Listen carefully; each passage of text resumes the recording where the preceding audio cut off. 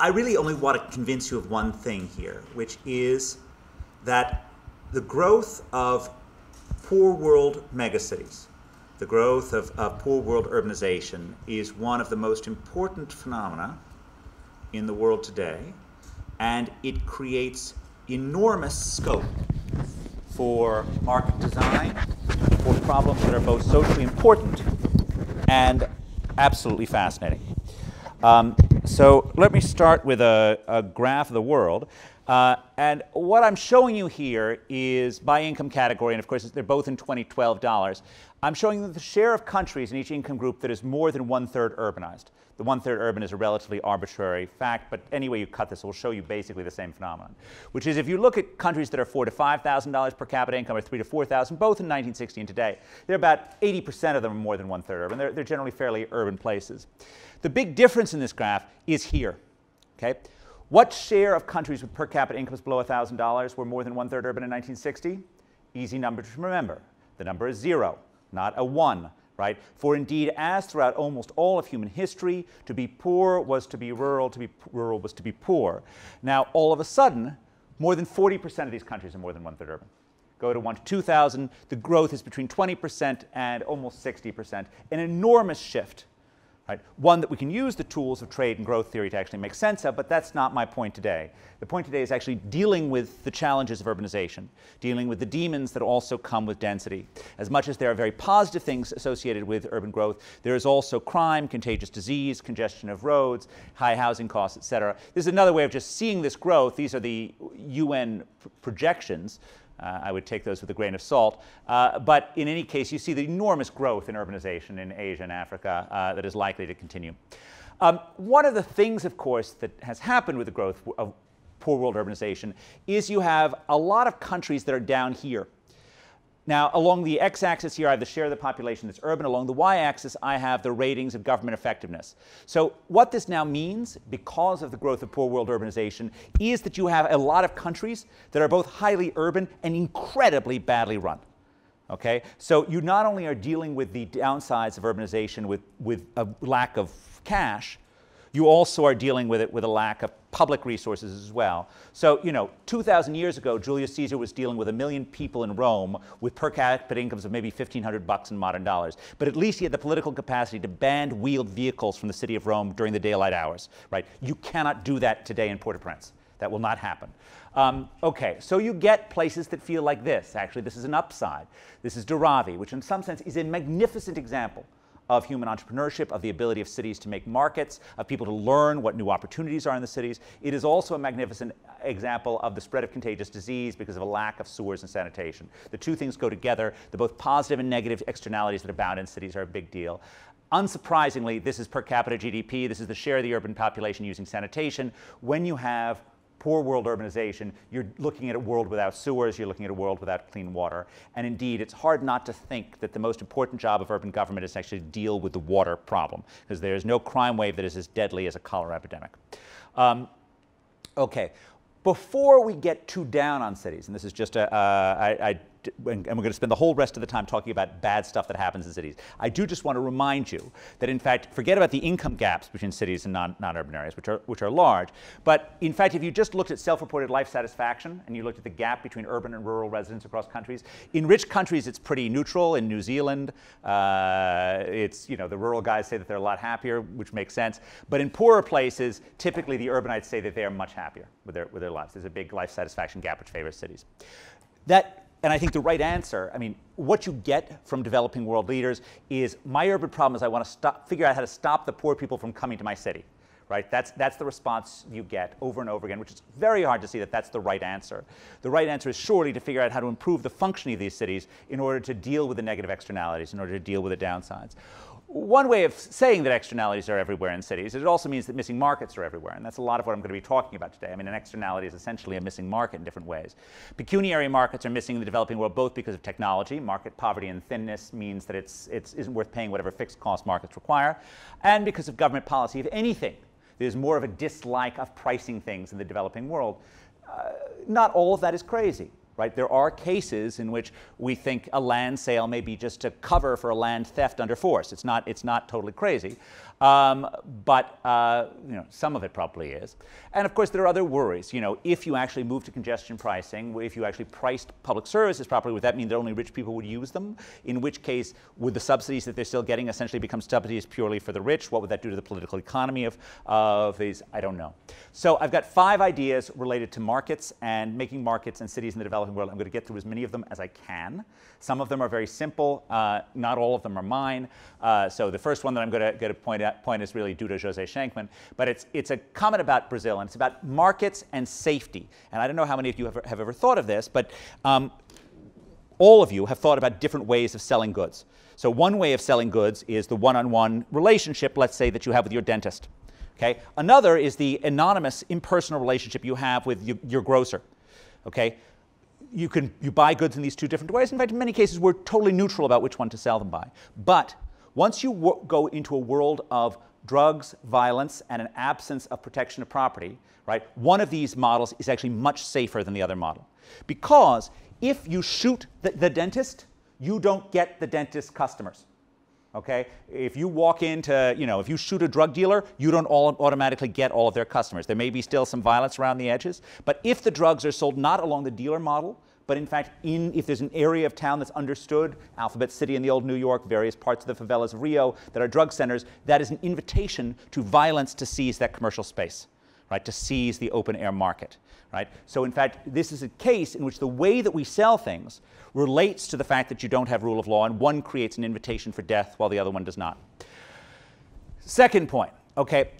Economists have believed they know the right answer for traffic congestion for at least 55 years, okay? It is to price roads, right? Bill Vickery had this idea. The recent work by Gilles Dranton and Matthew Turner documenting the fundamental law of traffic congestion, the vehicle miles traveled increased roughly 1-for-1 with highway miles built, only supports the value of having pricing.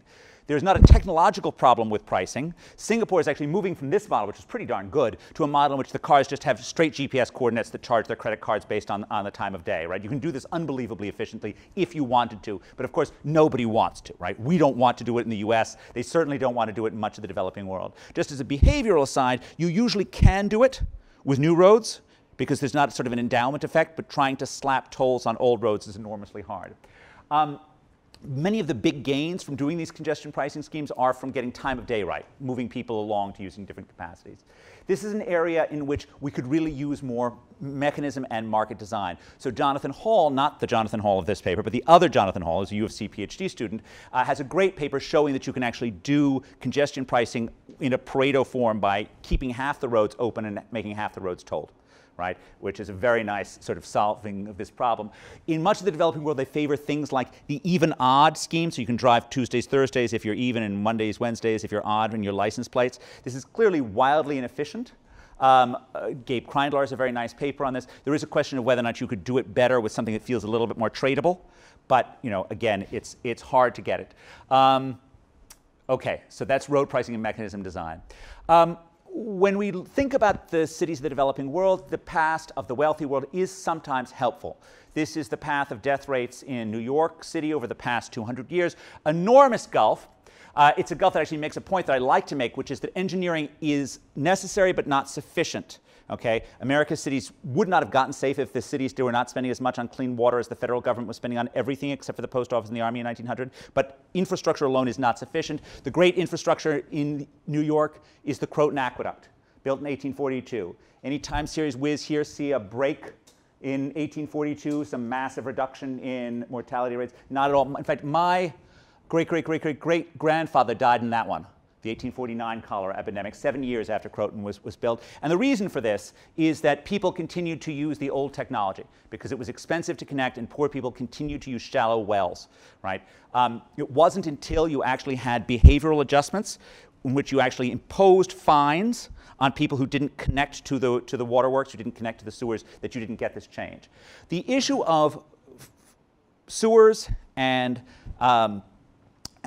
shallow wells, right? Sewers, shallow wells versus piped-in water, pit latrines versus sewers. This comes up over and over again in the developing world context, and it's a world about multiple technologies. There in so many cases, there are things like a cheap technology, and this is the cheap technology for moving around, which is minibuses, jitneys, jeepneys in Manila. And this is the Gao train, an enormously slick train. All right, we have lots of examples of this, right? Sewage versus pit latrines, shallow well versus aqueducts, jitneys versus public BRT, right? In what cases is the right answer, and as economists we have to grope with this, is the right answer to actually push everyone from the old technology into the new one, which is probably the right answer with pit latrines in dense areas. In what area is the right answer to upgrade the minivans, right, rather than to actually spend billions of dollars on a train system? And I think almost assuredly in the minivans it's right. Now, in most of these cases, you will still have some last mile problem that goes on, and that's exactly the point of the water case. So these are guys in Zambia where I work on water who are not connected with this stuff. So Zambia, they build tons of infrastructure and guys don't want to pay for the connection, just like the Croton Aqueduct. You need to have some way of dealing with this, and we have a little model of this, and it has sort of a mechanism design feel to this. Everything that you do in the developing world has to have the feeling of subversion. You can get people to adopt a new technology, to move to the healthier technology, to deal with the externalities, either by fining them if they don't do it, or by subsidizing them if they do it. You want to think of both of the approaches as having social costs. If you work it through subsidies, there's going to be huge waste in the subsidized service provider. Okay? And the way to think about this is this parameter goes up here, captures how wasteful the subsidy system is. If you try to do things through fines, people will be abused. Cops will hold people up, there will be extortion, and when it's really, the fines are too large, the innocent will be extorted along with the weak, and nobody will be any better off. You've got to think about those two trade-offs, and this is at least how we think about, this is joint with Nava, Ashraf, and Giacomo Ponsetto, that, you know, if the executive system is really good, you just do it all with subsidies. If the judicial system is really good, which is up here, you just do it all with fines. Right? If they're all good, it doesn't really matter. If they're both really bad, you give up and go home, right? But there's a large range in the middle in which you want a combination of fines and subsidies. And the key point about the fine is it needs to be small enough to avoid extortion of the innocent, right? And this exactly turns Gary Becker on his head. That sort of part of the point that we got out of Crime and Punishment was that you wanted really high fines so that you actually don't want to, you don't need to have high arrest probabilities. I think this is completely wrong in the developing world context. And this is a point that was made by David Friedman in his essay in the JP for Becker's, it was a Festschrift thing, that in fact high fines are an invitation for abuse, an invitation for extortion. Last point I want to make is that New York, when they implemented this, also had a problem of corrupt police, just as bad as in any developing world context today. The difference with New York is we actually knew who owned the land, right? And that makes it easier to impose obligations on land ownership, like connecting to the sewers. Part of the problem of the developing world is we don't know who owns the land, which reminds us that their clear land ownership is a strong complement, right, for actually making these problems. In the German basic law, there's a line which is property entails obligations. And it's true here as well. You've got to shovel away your snow. But if you're not going to be able to impose these rules without some sort of mechanism that gets us towards better ownership, lots of other reasons why we think land ownership is good. One of the things that Scott and I have been working on, and Scott really, I'm not going to answer any of this, is a mechanism for actually allocating land in slums. So the idea here is you've got a situation in which you don't know who owns what, and you've got to figure out a way where you first use a jury to allocate things, and then you have a bidding mechanism that works out. Ask Scott later; he'll be able to fill you all in on this. Last point is about protecting property from abuse. Protecting property from theft, protecting property from eminent domain. These are also areas in which you want to think about the tools of mechanism design and market design for being used. Just a simple idea that I've been working on with Andre Schleifer and Giacomo Ponsetto is the debate between injunction, which means you want to think about injunction as someone goes on your property, is doing something to your property, they are allowed to stop you from doing it, okay? Versus compensation, which means you go to a court and you get a fine ex post. Now, there's been a big fashion in law and economics for compensation rather than injunction over the past 30 years. And if the courts are perfectly efficient, okay, then compensation gets exactly right. You move a price in, essentially. You tell the polluter that they have to pay exactly what's going on. Now, how good do we think courts are in the developing world? This is the relationship between GDP per capita and the World Justice Project's expert assessment of how often cases are decided under pressure or corruption. So, you know, Cambodia, it's literally 100%. The judges that are viewing this. I don't want to, you know, claim that these numbers are perfect, but anything that thinks that the judicial system is perfect in the developing world is going to be making a mistake. Two last points, since I know that I'm out of time. If you think that this judicial system is problematic, this strongly increases the case for injunction relative to compensation. Compensation is a much more factually intensive process. It's a much easier thing to subvert. We have centuries of history of judges being subverted in terms of assessment of damages in both directions. So, by contrast, figuring out who actually owns the land or has some rights to it is a much easier thing to establish. And hence, injunction is probably the right answer early on. The second thing which is related to this is mechanism designed around eminent domain, which turns out is exactly the same problem of compensation versus injunction. Eminent domain switches a property rule, switches the fact that you don't get to take my land until I say yes, to a price rule, to a compensation rule, which is the government gets to take your land and give it to someone if they pay a price that a court establishes. Okay? We may think that that's fine in the US. Actually, a lot of people don't think it's fine because we trust the judicial system to establish the values. Lots of worries in the developing world that isn't being done. You can modify the eminent domain taking, though, to a modified property rule, which is three-fourths of the population need to say yes.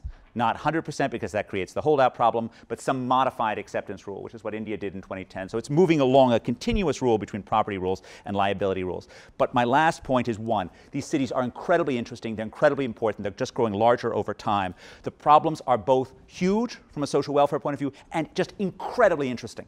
Okay?